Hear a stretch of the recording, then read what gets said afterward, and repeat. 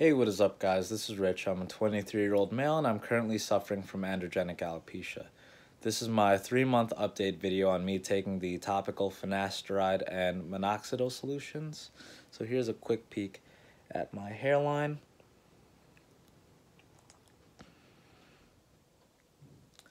You guys should really reference weeks 1 and months 1 and 2 update videos that I've made in the past. But if you guys compare this video with month 2, there was a light shadow in month 2, and now that shadow is much darker now. And if you compare this video with months 1 and weeks 1, there's practically no hair in those videos. So there's definitely a lot of progress that's been made in terms of hair regrowth. And what my regimen is working. I am applying the solution once a day to my hair, and my hairline actually is coming back. There's the original hairline. It's much easier to see now. If I wear my hair exactly like this, there's no product in it whatsoever, but you can't really tell that my temples are receding too badly, which is great.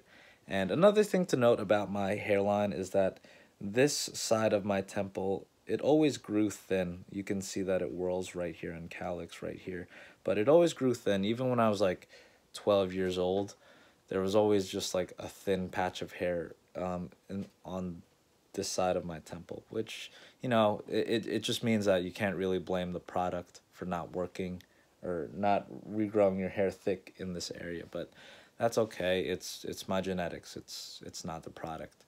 But anyways, there's no side effects to complain about.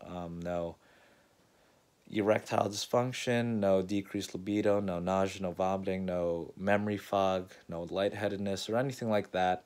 Nothing for me to complain about.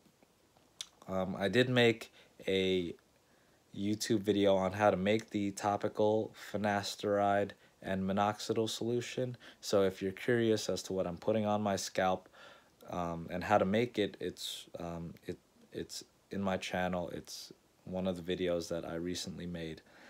I look forward to updating you guys on months 4, 5, 6, all the way up to 1 year, because I know that my hairline is going to be much stronger. My hair is going to grow back much thicker, darker, and hopefully it'll get long again to the point where it catches up with these terminal hairs, which is really good.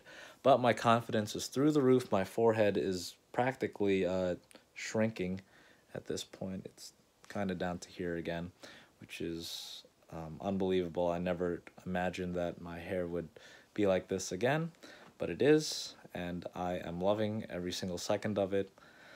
If you guys have any questions, any comments, any concerns, please let me know in the comments section below.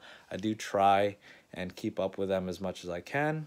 I try to respond as promptly and as accurately as I can as well. So I'll see you guys in the next video. Have a good one. Take care, guys.